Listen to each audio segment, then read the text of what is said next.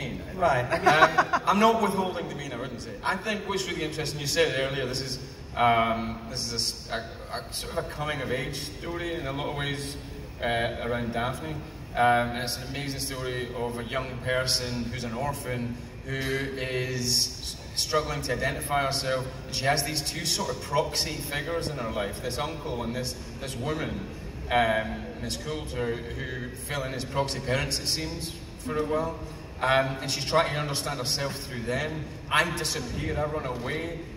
Daphne's trying to sort of understand this slippery, mercurial, quixotic figure of Mrs. Coulter as well. And we're so difficult to get a hold of. This girl just needs to get a hold of something. And it's just so compelling. And if we don't withhold, if we aren't mean, which is so crazy, isn't it? That like, a kid is going to love the person that treats them mean, you know? It's like, because it's just someone, you know? It's just heartbreaking. But yeah, we do have to be really mean. My demon's a snow leopard. I'm completely solitary, and I'm a predator. Do you know what I mean? Hardly cuddly. I'm going to give out, you know, bedtime stories.